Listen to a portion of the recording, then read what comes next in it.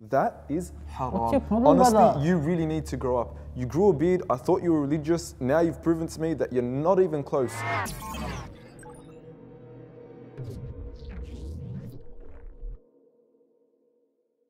Let's face it, we're all sick of the haram police. You know those guys that come along when you're out and about just enjoying your time and all of a sudden decide to tell you that whatever you're doing is haram? YouTube is haram! What? Yeah, those guys. Now a lot has been said, and rightfully so, about the haram police, whether it's about their arrogance, their aggression. Don't you understand? It's haram. It's really that simple. Or the fact that many of them come across as self-righteous, as though they're better than those that they're advising. You went, you grew a beard, tried to act religious, shave your beard. your It problem? doesn't suit you. You're not even religious. Now, while all these arguments are very valid and need to be talked about, that's not what I'm here to discuss. I'm here to talk about the fact that despite our grievances with the haram police, we actually need them. Now, when I say this, I'm not talking about the rude, arrogant, self-righteous haram police that you're probably thinking about. Haram police. I'm talking about the need of having a group of people of good character and of course knowledgeable who are courageous enough to do the not so popular job of advising us right from wrong and enjoining the good and forbidding the evil, especially when Allah praises such people in the Quran. Bro, I don't mean to be rude or anything, but I think you're gonna miss the prayer and you still haven't prayed. And while many of us would love to believe that our sins are nobody else's business and we're only harming ourselves and only God can judge me, What?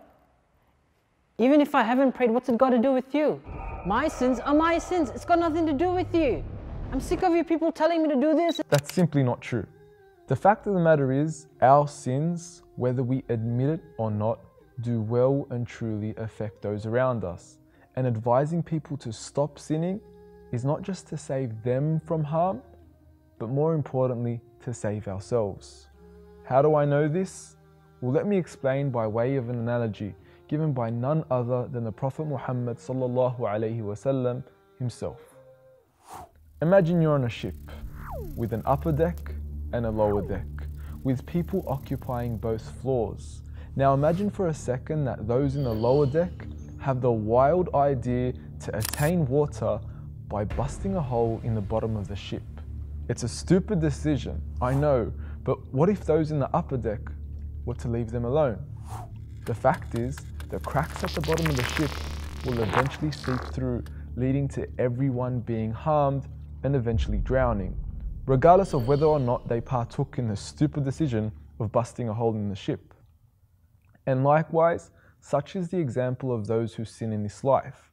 While we may think that such sins don't affect us or aren't any of our business, Mind your own business. the fact is, public sins, especially those which we can all agree upon are sinful, when they are performed in public and we do nothing about it, we are all exposed to their harm and we will be held accountable by Allah. In fact, Allah in the Quran mentions that one of the reasons Bani Israel, the children of Israel, were cursed was for their inability to advise the wrongdoers to stop their sinful actions. In another verse, Allah subhanahu wa ta'ala says, لا يضركم من ضل إذا اهتديتم. Those who have gone astray will not harm you when you have been guided. At first glance, this verse gives the impression that the actions of those around us, their sins, won't affect us so as long as we have been guided. But when Abu Bakr radiyallahu anhu heard this verse, he says, no, you've got it completely misunderstood. For he heard the Messenger of Allah sallallahu alayhi wasallam say, in reference to this verse, that if the people see evil and they do not prohibit it, I fear Allah Azza wa Jal will encompass them in His punishment. This is a clear-cut warning on the need of having people to enjoin good and forbid evil. So while yes, we do have a problem with a branch of the haram police who are arrogant, self-righteous and aggressive, at the end of the day, we do need a group of people to do the job, the unpopular job at that, of advising others to stop their wrongdoing. Of course, in a manner that befits the prophetic example of mercy, compassion and leniency. So the next time your random friend comes across and advises you to stop sinning, please don't tell him to mind his own business. Because at the end of the day, public sins are all our business.